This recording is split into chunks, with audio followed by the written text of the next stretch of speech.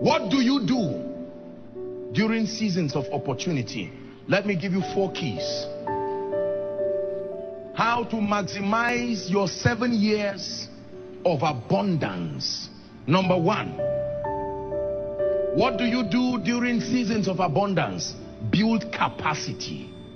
Number 1, build capacity. Spiritual capacity, intellectual capacity. Build capacity. The days of abundance are not days of over celebration. The days of abundance are not the days to be carried away by the flatteries of men. I've told you, there is a weakness in men. There is something that honor does to us. There is something that celebration does to us. When you become a superstar, or you aspire to become a superstar, I am telling you, there is a side effect. The side effect is that it makes us short-term in our memory. We fail to think. Now that you have time, now that you have someone giving you pocket money, now that you are still employable, you have not retired yet. It looks like you have 25 years left. It looks like you have 20 years. You have 15 years. You have 10 years. 10 years looks like a lot of time until you see what comes with it. That's the time to build spiritual capacity. You are praying. You are a student, for instance, you still have time. There's no reason to go and be celebrating nonsense and be wasting your time. No. The little time you have, you are studying. Open my eyes that I may behold wondrous things. You are listening to teachings. You are spiritualizing your mind. You are getting materials, buying books, not shoes, not clothes. Leave those things. They will follow you when you are transformed. Focus on your transformation. The money that young people waste on useless things, things that have no profit as far as the future is concerned, if you can be patient, that money, multiples of it will look for you 1,000 times. The days of abundance are not the days to look for invitation. I am a music minister, please invite me. I am a man of God. God called me to be an apostle and a prophet. Be patient. There are so many sermons you are going to preach in your life. You will need grace. Go right now and be obtaining the grace. Don't be running around looking for the invitation. Build capacity. Build capacity. That's what you do during times of abundance. Build capacity. Capacity to last. Capacity to defend the grace that is now given to you. Get knowledge. Get knowledge. Don't be a local champion. Get knowledge. Number 2, what do we do with our seasons of opportunity? Number 2, build relationships. Oh, write that in capital letter. Write that in capital letter. Build relationships. Productivity and fruitfulness are relational. Woe betides you if you do not have anybody to help you during your season of famine. There are families today, everything they eat is what they worked for.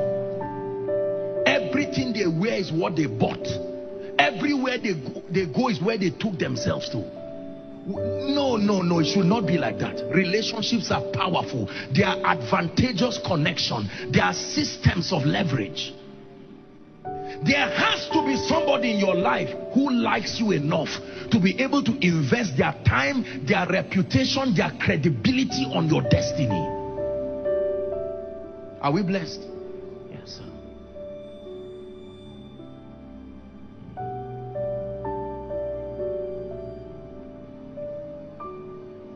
I don't have capital. Capital is not the only thing.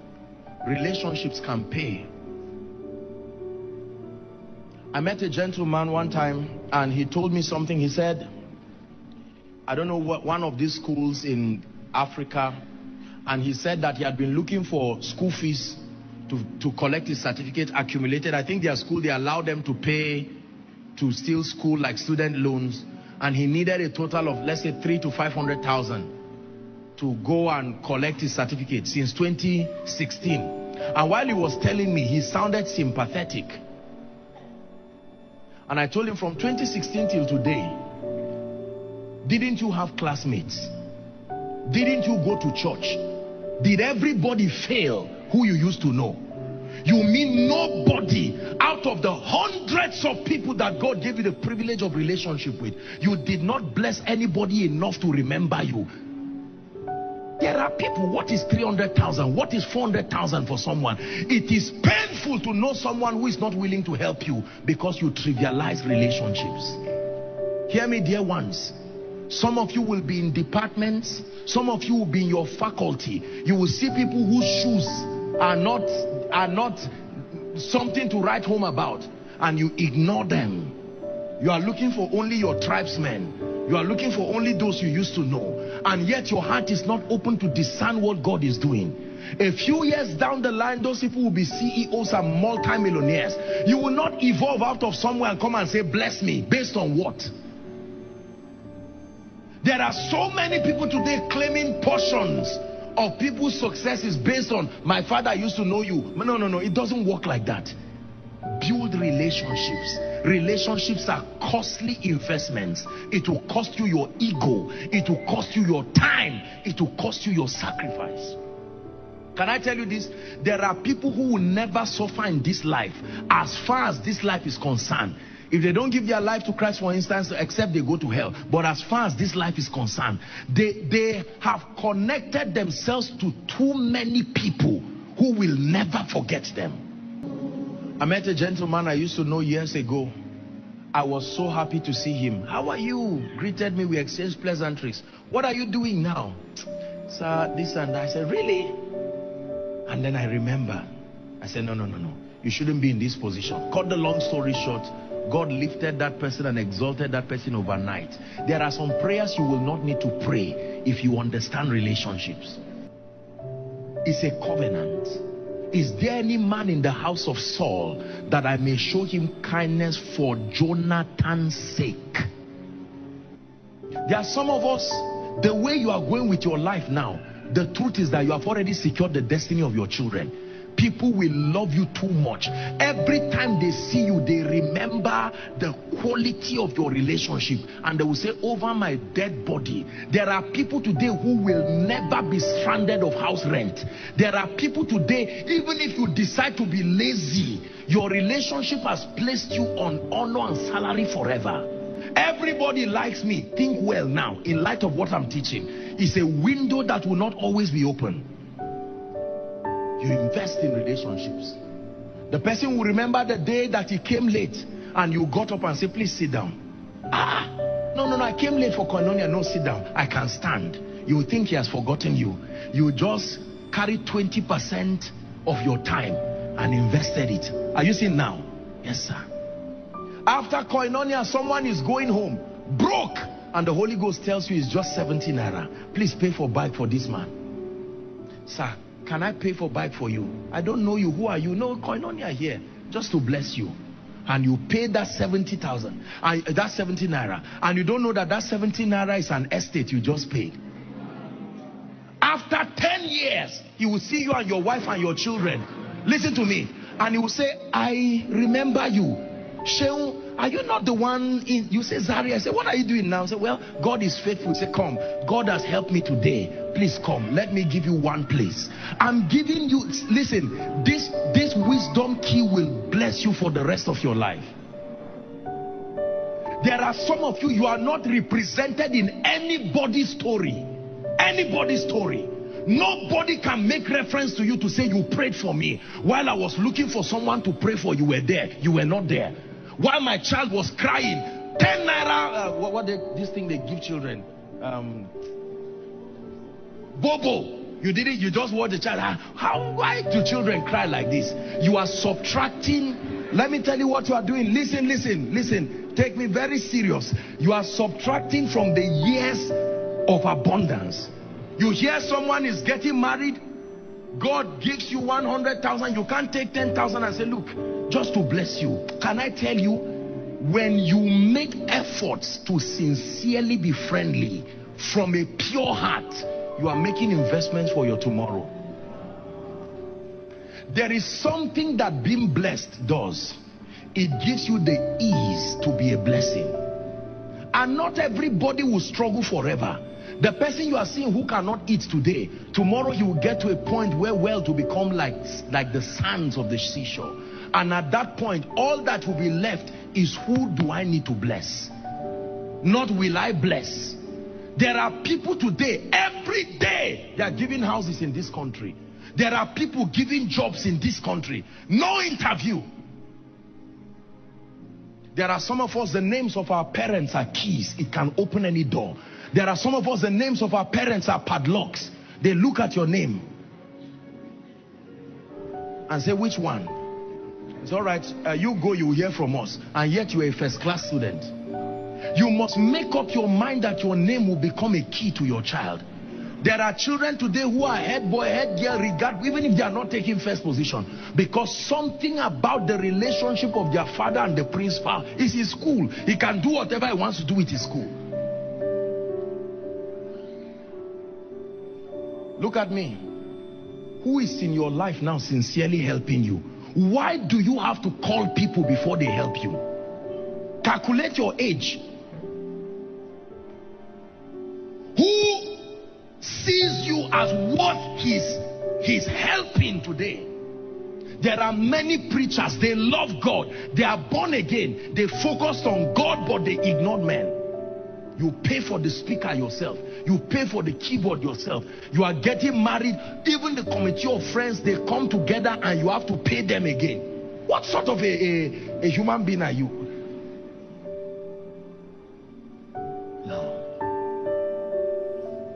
Make up your mind from tonight that you are going to invest in relationships. You don't need many, but the few that you have. Your roommates may be there. You are the only person who is privileged among them. Keep hiding your food. You don't know what you are doing to yourself. Are we together? Keep washing your plates alone. You don't know what you are doing. Don't follow all this nonsense that people do in films and movies. It would destroy you. Those people are active. Go through the sacrifice now. Look like a fool now. There is a kind of business where you don't sell anything. You give like a mad person, but the returns are guaranteed. It's the business of men. Your roommate comes back with 5 carryovers as if he returned from a funeral. You are the first to say you are an embarrassment to redemption. You continue. He will remember you in the future. Oh, don't worry. Don't worry. One day you will be a doctor. It's all right. Things happen in life. And regardless what it is, don't worry. Where will I get the last school fees now? I'm in final year. I'm having to spill over. My father will kill me. Look, there's a little scholarship I used to collect. It's not much, it's 100,000. I can spare 20,000 from it. It may not do you much, but let it encourage you. You did this for me from a sincere heart. After 10 years, your 20,000 has grown into honor. As that man rises, your 20,000 makes you rise too. You never knew your 20,000 was a living thing. I show you why many people never rise. Look at great men. For some of you who have had the privilege to work with great men, their lives are purely based on history and based on relationship. Look at politicians. There are sons and daughters today who become governors, who become senators, not because of any capacity. I remember you. They were about to shoot me in 1981. I remember. And they laugh. Retired generals. And they are all laughing. So what are you doing now? My son wants to get this. Oh, don't worry. Hello, sir. We found the person. Please give this person. And you are there praying, and your prayer request right on earth, right in your presence, was given to someone. May God deliver us from ignorance. See, as I'm talking to you now, there are some of you, you are seeing why you hate your family. Don't hate your family, but learn from the mistakes. They had opportunities, and yet they wasted it. They insulted everybody around them. You had a house help. The house help will wake up by 5. You had names that you will give her. Stupid girl, where are you, ma? She will come. Whereas that's the person who will deliver you in old age. And the Holy Spirit is saying, don't do this. She will come, madam, I had a dream. In that dream, I saw you crying in the future. You are the witch that this thing. You beat the girl and is remnants of food you give her. There's a special plates that they gave as souvenir for wedding. Where are you? Yeah, come and take your own. And the girl is eating with gratitude. And you do not know that time and chance happens to them all. One day, one correct born again man who fears God with fire and wealth will now come and not even see your children. Will now see that one and say, I like this one. Say, sorry, I'm not sure you know what you are saying. There are others say, no, my heart has seen what I like. We die here. Will carry, listen. I spoke about relationship and you are now excited for nothing. Sit down. Are we together? God will use that man to carry that young girl and wipe the tears of her generation, not just her family. Whereas someone likes you and says, tell me about your mother. I've heard that story before. So she's the one. I will never marry you till Jesus comes. Why must we do this kind of thing for ourselves? There are some of our loved ones who had the opportunity to give jobs to people. Did they give them jobs? No. They were in positions where they would have the names of 100 people. They didn't help anybody until one day stroke hit them. And now the company had to retire them. Why do you want people to bless you when you didn't raise anybody? Don't you know when you raise people, it's a cushion for your own self?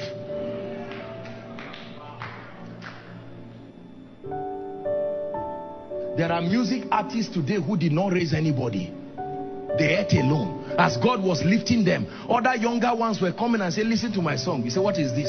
I received it by the Spirit. Say, no, it's not the Holy Ghost that gave this kind of songs. Instead of you to encourage the person, don't worry, you can rise. Listen to me. I want to open your eyes tonight to see that some of you, what you are doing is that you are not investing your 20% for the years that are coming. There is nobody in your life who you bless intentionally. You are just expecting people to bless you. No. We have many children in Koinonia here. Which one have you ever bought something and told the mother, be blessed? We have many people in school here, young people. Some of them, their school fees is 1,000, 2,000. You see the foolishness we do. Valentine comes, you see people acting like fools. They do all kinds of things. Waste money that even the girl's parents have never given her. And yet there are people here. I'm not being sarcastic. I'm waking you up. There has to be someone who will tell you this thing. Fake lives for nothing. You are a student, you are dressing like a CEO. You are not there. Buying expensive things, whereas you would have used that money. Buy 5 books on prayer. Find people that you see God already lifting them. Sir, I thought this would bless your life. One day you are in a restaurant and you see someone arguing, almost getting embarrassed because of 10 naira. Show up quickly. That's an opportunity for an investment in the future. And say, sir, don't worry. I don't know you, but I've seen your face going on. Oh, really? Please, let me have the honor to bless you. You sit down in the car. You just get an alert of 10,000 and the transport fare is just 200 naira. An opportunity to sow into your life. By the grace of God, this is one thing I did with my life, and I thank God for it today. Because the person who may not be able to help you yesterday certainly will be able to help you tomorrow. Is God blessing us? Let's hurry up. What do you do with your seasons of opportunity? Number 1 is build capacity. Number 2 is build relationships. Number 3, selflessly invest in blessing and transforming lives. I think I already stated that. Acts chapter 9, please, quickly, just to add scriptures to it. Selflessly invest in blessing and transforming lives. This is what you should do with your seasons of abundance. Selflessly, the key word is selfless. Selflessly invest. Let me tell you this. During your seasons of plenty, forget about yourself. Be of less importance. Pour your heart into people, not because you are expecting something in return. Sincerely. Pay the price to build people. Pay the price to be part of the stories of people. To him who sits on the throne. Acts chapter 9 from verse 36. Help us, media. We're reading to 42. Now watch this. Peter came to a place in Joppa. The Bible says in Joppa there was a disciple named Tabitha. Look up please. Which when translated is Dorcas. The Bible says who was always doing what? Talk to me please. She was always doing good and helping the poor. She had an opportunity. She never allowed the poor like that. She did good and she helped the poor. 37. About that time, here you come again. Time. She became sick and died, and her body was washed and placed in an upstairs room. 38. Lydda was near Joppa. So when the disciples heard that Peter was in Lydda, they sent 2 men to him and urged him, come please at once. Peter went with them, and when he arrived, look at this, look at this, look at this. When he arrived, he was taken upstairs to the room. Hallelujah. Look at those who gathered. All the people she invested in. All the widows stood around him doing what? Crying and showing him the robes and other clothing that Dorcas had made for them while she was still with them. While that woman was alive, she would not see poor people go like that. I may not have much, but let me add a smile to you. When she died, the widow said, no way. No way. They stood and said, Peter, do something. The widows provoked his anointing, and they said, this woman, who will now do it for us? This was the woman who was there for us. May you have someone who speaks for you. May you have someone who speaks for you. In the name of Jesus, may you have someone who can speak for you and bring to remembrance what you have done for the kingdom. Peter, provoked by their tears, he sent them all out of the room and he got down on his knees. He didn't stand to pray this kind of prayer. He knelt down and turning towards the dead woman, he said, Tabitha, get up. And she opened her eyes. She would have died like that and he would have finished. But something about her investing in lives. He said, I shall not die but live and declare. There is a way you are so useful to kingdom come that it's not only God that will pray for your longevity. Men too will say, may God leave you for us. Can I tell you this? Help them please. Listen, there are people today, look at me. There are people today, the goodwill of men is almost like prophecy on their lives. Do you know that goodwill carries power? Whether born again or not. The woman that fries akara, her blessing is on you. The one who sells bread, his blessing is on you. Mama that you do not know, her blessing is on you. Then there is the prophetic blessing on you. Then there is one who you visited during your birthday. These myriads of blessings, you think they don't matter. One boss man somewhere may not be born again, but he told you, let it be well with you. I tell you, heaven honors it. There are people who, when you see them rise, it's not just a product of their personal work with God alone. They are surrounded by the goodwill of people. Learn this lesson. Tabitha, no, you can't go like that. Who then will feed the widows? My life today, by the grace of God, is surrounded by intercessors all over the world. Some who have been called by God, and others who are benefactors of things by his grace that I have done for them, who are vowed in life. Let me tell you this, there are people today, if you carry a gun to kill me, not everybody, but there are people who will stand and receive it and die first. It is over their dead body. May you have such people in your life. It does not happen by being a man of God. It happens through the sacrifice of investment.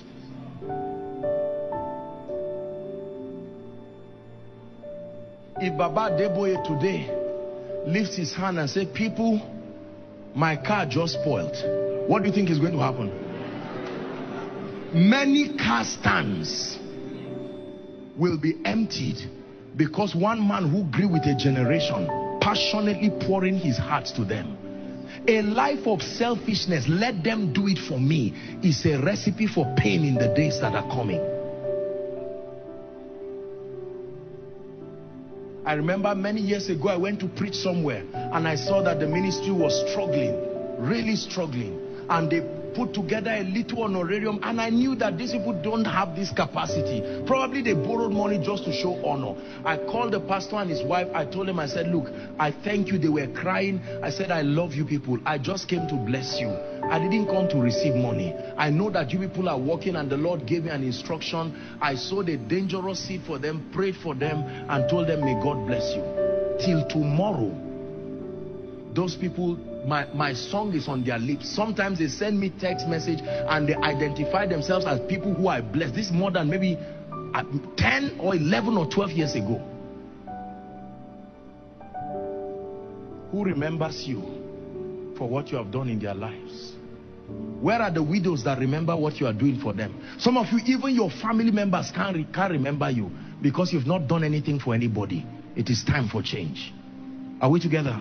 Number 4, what do you do during your seasons of abundance? Listen, the 4th thing you do is study those who have maintained relevance through seasons. That's the 4th thing you do. Study those who have maintained relevance. While you have the time, while the dark days have not come, pay the price. Study those who have gone ahead of you, who have survived seasons. Hebrews chapter 6 and verse 12. The Bible says to follow them who through faith and patience. Follow them. Hebrews 6:12. It says to follow them who through faith and patience, go back to KJV, have obtained the promise. A man who is celebrating 40 years in ministry, celebrating 35 years in ministry, 45 years in ministry, even if that person was playing, I think you can't play for 35 years. You can't play for 45 years. Herein lies the arrogance of our generation. We insult people who have gone ahead of us. We downplay the sacrifices of successful people. Archbishop Benson Idahosa said, do not talk about anybody's results until you have twice that result. There are people who have not built anything. They've not raised anybody in their lives. But there is no man of God they will not talk about all across the globe. No. It ought not to be so.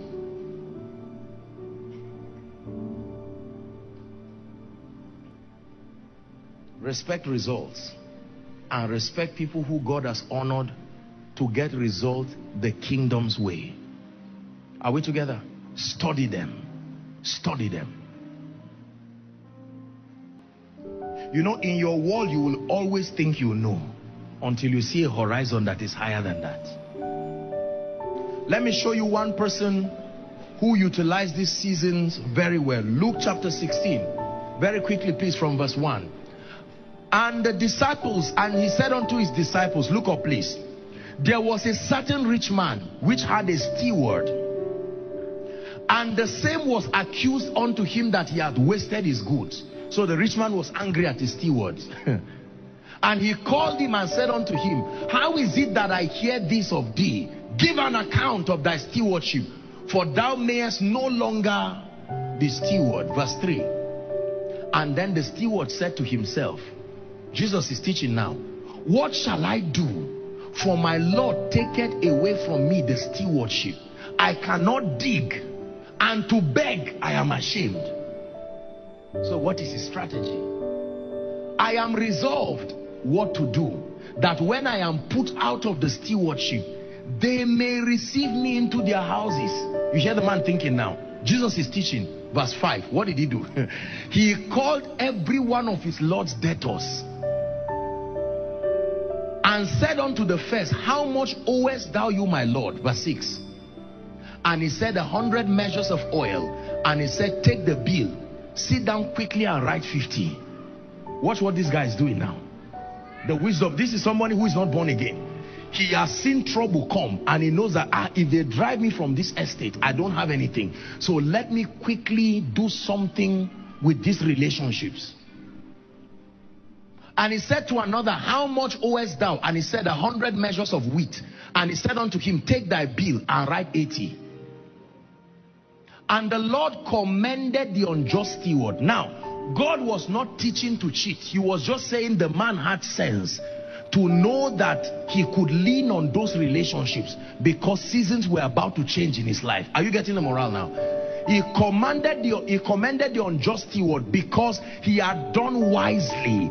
For the children of this world are in their generation wiser than the children of light.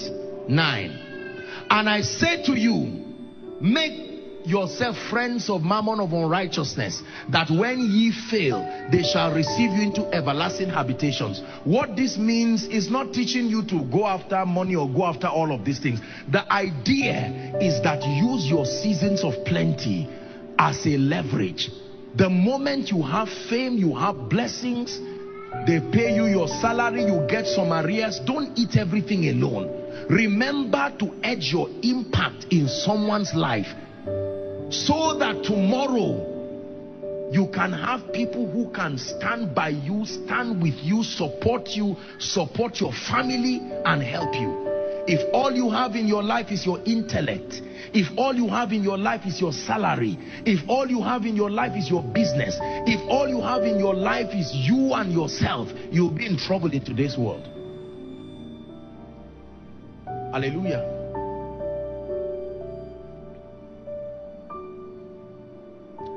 You now understand what God was doing when he told us that we will not sell our teachings. Now please, you're a pastor here. I'm not saying don't sell tapes. That's not what I'm saying.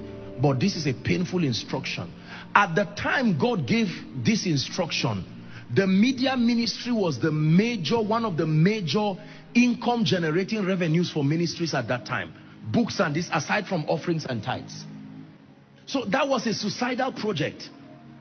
I know the quality of the things that I teach by the Spirit. Why would we not sell them to at least generate some revenue for the ministry? And God said, no, it shall not be that way. Put it online and let people have it free. And I said, so be it. My God, fast forward. Whatever God tells you, he doesn't tell you for today. He tells you for your 10 years, for your 20 years. That's why I call it an investment. There are nations today, there are people today who forever, for the rest of my life, the lifetime of this ministry, and many who are connected to this grace, there are certain levels you will not go lower than again. You do not know the extent of the impact that these teachings have brought for people. Obedience, selflessly giving yourself to the Lord. Lamentations 3:27 as I conclude. The Bible says, it is good for a man that he bear the yoke in his youth. That means there is timing for everything. Bear your yoke now. Go through the sacrifice now. I love you. That's why I'm sharing with you this truth. Examine your life now. The idea of me, myself, it is only me and me alone is a recipe for disaster and destruction. And let me tell you this.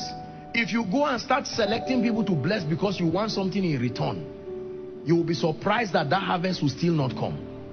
The harvest comes not just on the basis of giving, but the sincerity of your heart. If I give you something today because I'm expecting you to remember me tomorrow, it's a joke. That is business. That's not love.